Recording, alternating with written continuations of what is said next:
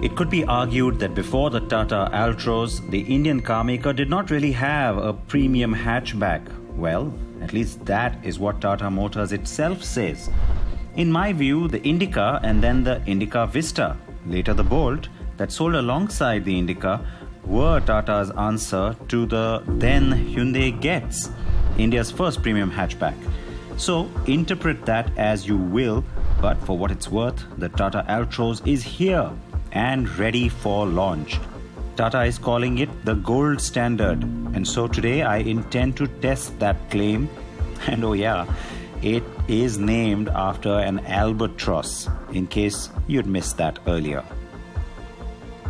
The car is attractive as premium hatchbacks go, and it's quite true to the 45X concept. That's the good news. And you get some interesting design details which are very distinctive. All these black elements that you see around the car, the recessed door handle over here, which is cleverly done because I actually prefer the way you sort of grab it to open this way rather than having a handle that comes out, so it looks really nice. And you've got a really clean rear door as a result of that, of course, which carries through a lot of the musculature, which comes into an almost exaggerated fender. Again, I like that because it's distinctive, it's different. And the other part of it that is really different is some of these surfaces which are sort of convexing and concaving out and in, but with very sharp edges and very sharp creases. In the face, there's a lot of familiarity. You kind of see the evolution of Tata's design. In many ways, it looks like a next generation of a car like the Bolt or the Indica Vista. To me, that's a good thing because, like I said, it shows a sort of growth journey for the same brand. That kind of familiarity is not a bad thing. And at the back, again, look at all these angles and recesses that you see. A lot of use of black. It is different. It is distinctive, and frankly, I have to say, I like it.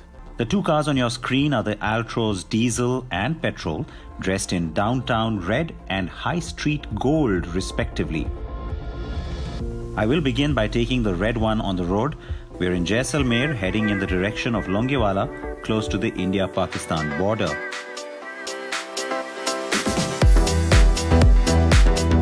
The roads here are excellent.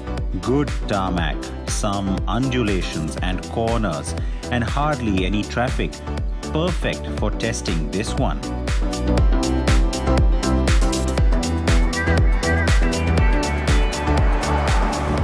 There's a good amount of grunt that you get from this engine. On the power side, though, things are a little bit lacking, especially at the lower end. It doesn't necessarily have that nice punch to really kick in and get off the block quickly.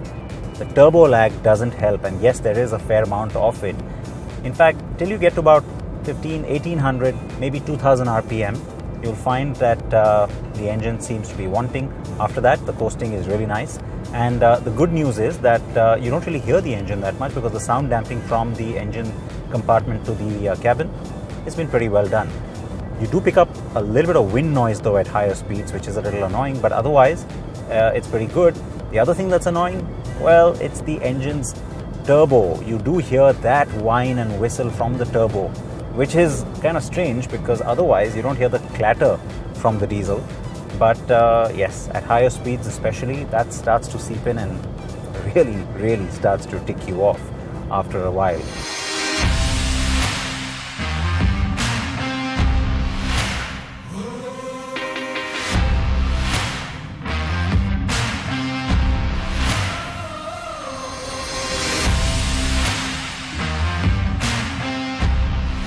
The diesel is very good to drive overall though, and the big reason for that is the added heft that only complements the excellent ride quality and good handling. While I would shave off just a few points on handling, the ride is absolutely impressive. The car feels premium, big and sophisticated in its road manners.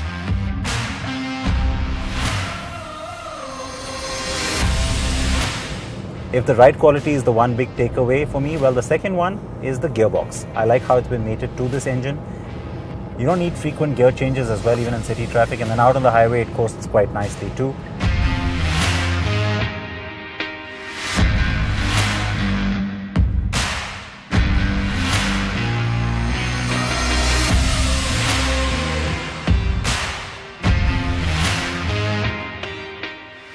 So you don't necessarily get a sense of everything being as premium as it should be in a premium hatchback. And my little bugbear, the thing that annoys me, well, in any car frankly, but more so because this is a premium hatchback. Why is the steering, Tata Motors, why is the steering only adjustable for height and not for reach? It should be telescopic. Most of the competition cars do have it. The Altroz should have had it too.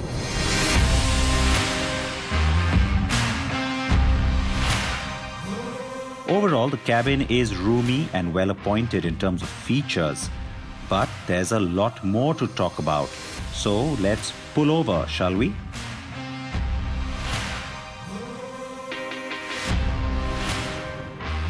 The car's big USPs on the inside are ambient lighting, automatic climate control, a 7-inch floating touchscreen with a Harman entertainment system, a rear reverse camera, and the 7-inch screen in the part digital instrument cluster.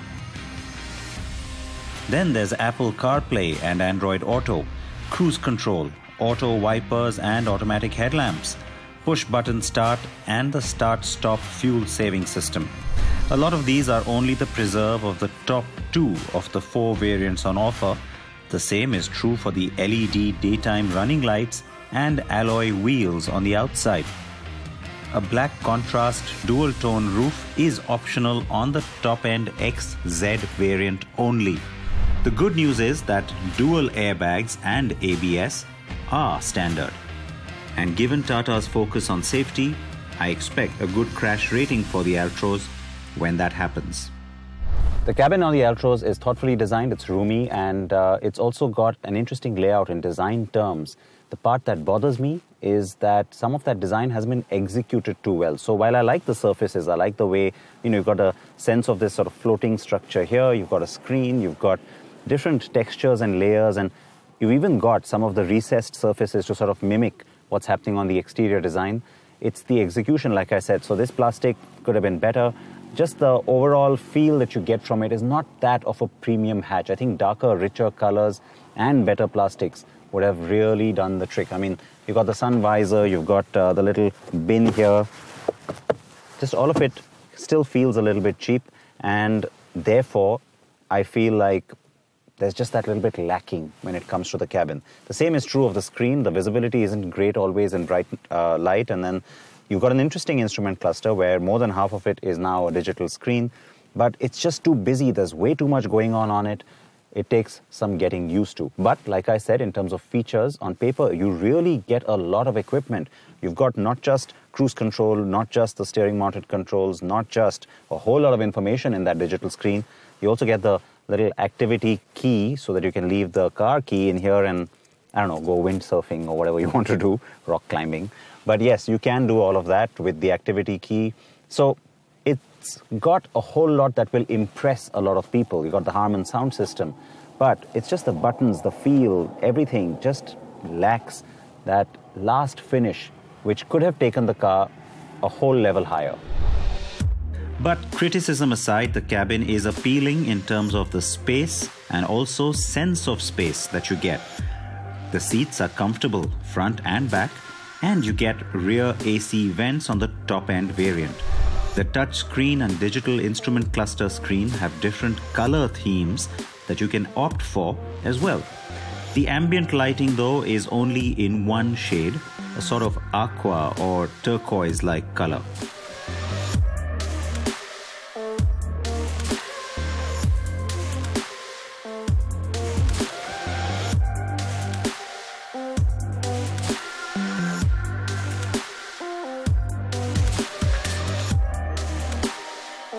Now, there are 4 different trim levels that the Altroz comes with, but in addition to that, it's the first time that a mass manufacturer is also offering different customization packs. And the good news is that you can add those packs across variants. There's a whole lot of permutations and combinations, but I want to take you through it because it is something that nobody's done before, and so it allows even an entry or a base variant buyer to opt for something like a two-tone roof. So the 4 packs are called Rhythm, Luxe, Style and Urban. They allow you to add a 3.5-inch touchscreen to the base variant or the 7-inch to the mid. You can also get the contrast roof on the 3rd variant, for example, or the leather-wrapped steering, or even the armrests or reverse camera. There are many features that the packs will get you, and it's all factory fitted and not accessorized at the dealer end. Yes, that will take some detailed understanding and possibly its own review, I think, but it's a great move from Tata and one that I think buyers will really appreciate. I hope that the dealers can explain it to them, is all. Okay, now let's get to that petrol as promised.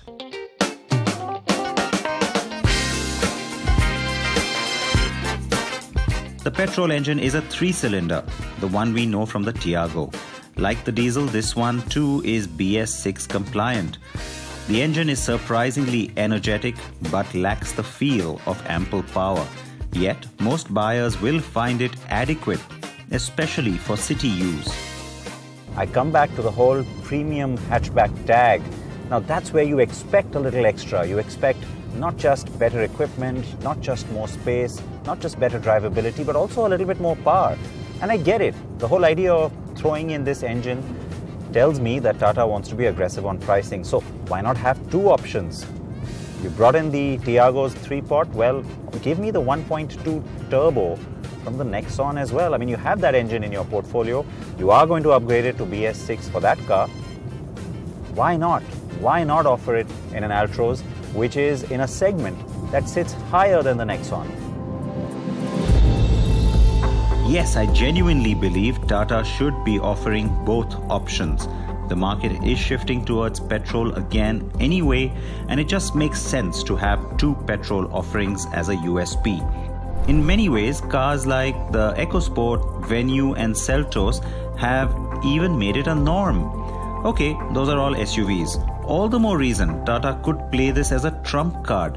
Now this is especially true when it comes to decisions about the automatic Altroz, which frankly should already have been ready to launch. As far as automatic goes, because that's the other area where we've had lots of questions, I had a chance to speak with Tata's senior management here, and they've shared that there is an automatic coming. It's only on the petrol, and it will not be an AMT, thank God. And that makes sense, because I think they understand, and they've said very clearly in my conversation with them that, look, in this segment, and given the image and premium sort of appeal that we're trying to establish with this product, it can't be a basic gearbox. It has to be something sophisticated. So we still don't know if it's going to be a CVT. We still don't know if it's going to be a dual clutch. But look at that. I mean, the Baleno has a CVT, so does the Jazz. The i20, of course, gives you a torque converter. You need to have something that's going to be fun and engaging and also sophisticated. So Tata hasn't made up its mind on where it's getting that. So it's going to be shopping around for that. We don't know what vendor. We don't know the launch timeline. But we do know that an automatic petrol Altroz will come. The car gets 2 drive modes, which you can toggle with this button at the base of the gear shift. It's like what we have seen on some other Tata models, and so you get city and economy modes. City drive mode activated. For what it's worth, the city drive mode is the one you want to stay in, because the economy mode just kind of dulls things out a bit. The whole point, of course, being that you get better mileage as a result. But yeah, I would stay with the city mode even on the highway. It's nice in a way that the car at least has different drive modes, because the competition doesn't really offer that. So it's a good USP. Okay, so there is plenty going on here on the Altroz. But I suspect the biggest strategy from Tata would be to undercut the competition on pricing. All this, the sexy styling, that exhaustive feature list and the decent performance attribute, but at prices that seem like a steal. That's my expectation, and it's a beat that Tata missed with the Harrier, I suspect. And seeing that car suffer for lack of an automatic should be a learning to Tata. as about 30% of the premium hatch space is now auto. That said, I expect prices to start at about 5,10,000 rupees for the petrol and 6,20,000 for the diesel. I also expect the top-end XZ to be priced at about 7,35,000 for the petrol and under 8 lakh rupees for the diesel. Of course, the additional packs and contrast roof options would add to that. On the whole, this is a good effort from Tata, one that could have truly hit that gold standard if the cabin had appeared just a little more plush. So a lot of the things that I have issues with are things that can be potentially fixed quite easily. We're talking, future variants or facelifts, get me a more powerful engine, change the trim levels, but the stuff that you can't really change, not till a new generation cycle, is some of the fundamental things that go into a car, and that's where I think it's good that Tata has focused on keeping the product really solid. We've already talked about ride and handling on the diesel. That's a good, strong area for this car. Stability and overall composure, even at high speeds, that is again something that holds the car in good stead, because it tells me that this Alpha architecture is going to hold on to that promise, presumably on future products that come on the same platform as well.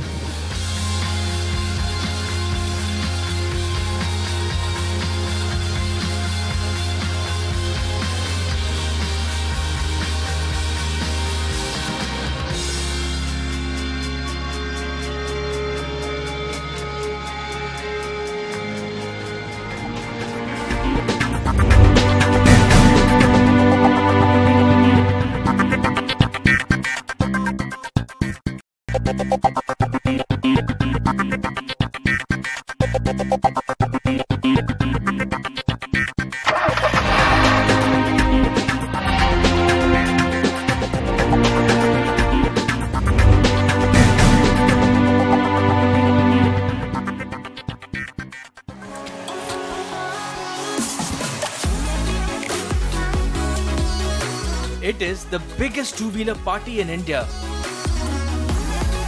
It is where bikers, motorcycle enthusiasts come together for 2 days of reveling and celebrating everything that is associated with two wheels. It is the India Bike Week. We are in Goa, in the land of sun, sand and surf, and we are here for the 2019 edition of the India Bike Week. It's Asia's largest biking festival, and on day one itself, it's up to 6,000 participants. It's bigger, better and even sexier than before, with all the lovely people around and of course the big motorcycles as well. The IBW is all about motorcycles, and it serves as a great platform for two-wheeler manufacturers to launch and showcase their products. KTM served up a surprise by announcing the launch of its Husqvarna brand, along with revealing the India-spec KTM 390 Adventure. Triumph too launches Behemoth, the Rocket 3R, and the other interesting unveil was the Aura Mantis electric motorcycle.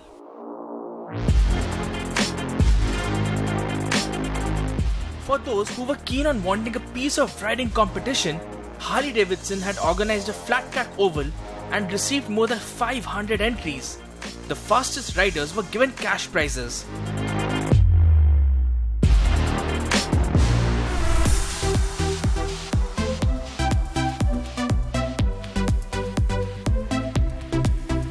Apart from bites and bonhomie, the food at IBW was lip-smacking too, and we could not help but devour platefuls. Lastly, but definitely not in the least, the India Bike Week saw some breathtaking stunts and daredevilry from FMX Forever, one of the best stunt teams in the world.